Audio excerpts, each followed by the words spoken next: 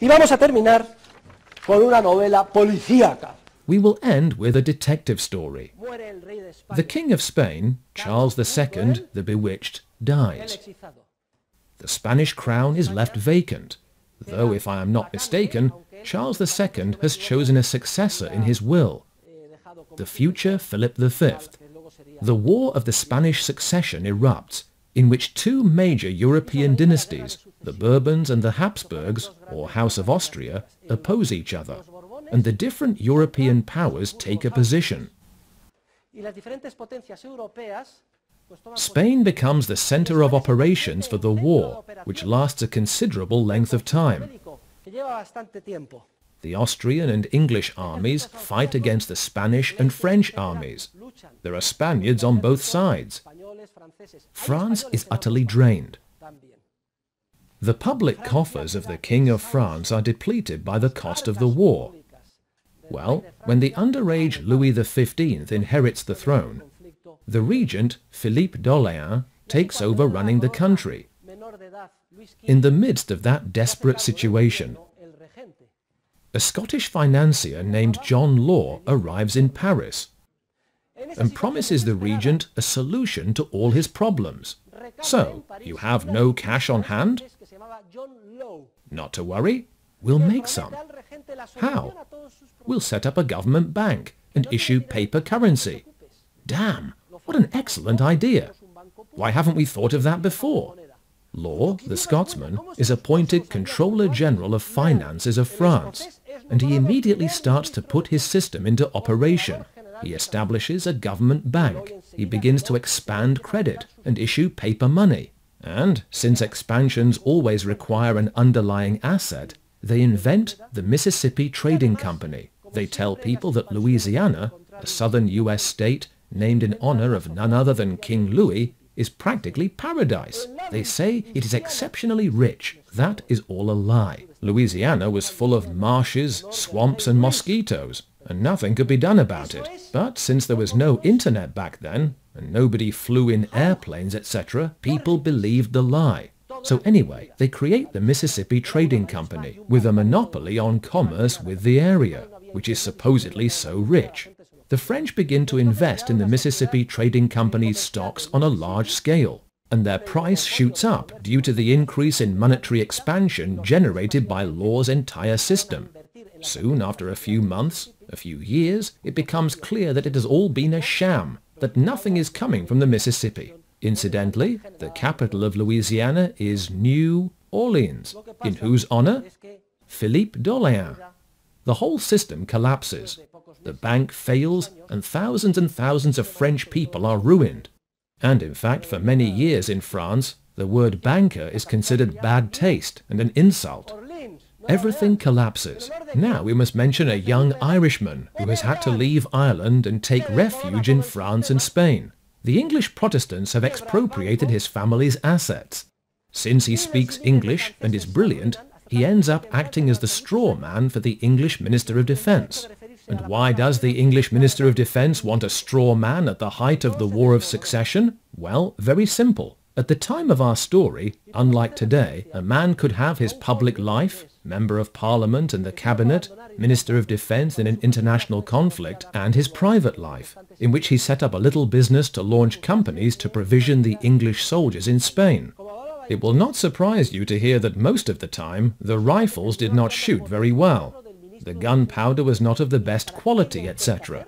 Anyway, this man becomes enormously rich, because the demand, which is funded by the English Treasury, is huge, and he is the supplier. But he needs a straw man, and that straw man is Richard Cantillon, who does business in Spain during the War of Succession. Cantillon makes a small fortune, and later ends up in France, in Paris, where an uncle leaves him a small banking house, which grows dramatically right away, because Cantillon becomes the trendiest banker, and also many exiles in France are his customers. In addition, Cantillon is the founder of economic science. He authors a little book titled Essay on the Nature of Trade in General, which is published posthumously, and contains the first analysis of the market process and entrepreneurship. Apart from the analysis provided by the scholastics, Cantillon's is closest to the one which would later be developed by theorists of the Austrian school, to which I belong.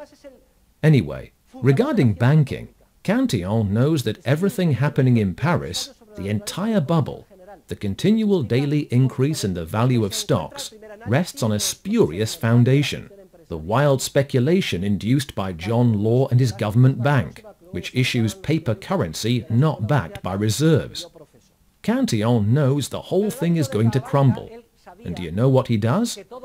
The initiative does not come from him. He does not need to look for idiots, because idiots abound. They go to him. People continually go to the bank and ask to borrow money to buy shares in the Mississippi Trading Company. And he thinks, hey, if you're crazy, that's your business. He loans substantial sums of money to many French people, so they can invest it in those stocks, which keep rising. And they are delighted. They think they have finally found the philosopher's stone. We don't need to work. We'll become millionaires day by day without any effort. Yes, sure, Cantillon says. I'll lend you the money, but on one condition, that as collateral you leave your purchased stocks in the bank as a deposit of fungible and indistinguishable shares. Sure, no problem. We'll leave them with you as collateral, as a guarantee. Okay, perfect. Well, Cantillon is very clever, and just as the shares have almost reached their maximum price, do you know what he does? He takes all of the shares on deposit, which do not belong to him, but to the depositors at his bank, and he sells them. And he pockets the money. Multimillionaire. And he waits patiently. A few months pass, and Law's entire system collapses. The price of the shares drops to a fraction of what it was when Richard Cantillon sold them. Do you know what Richard Cantillon does then?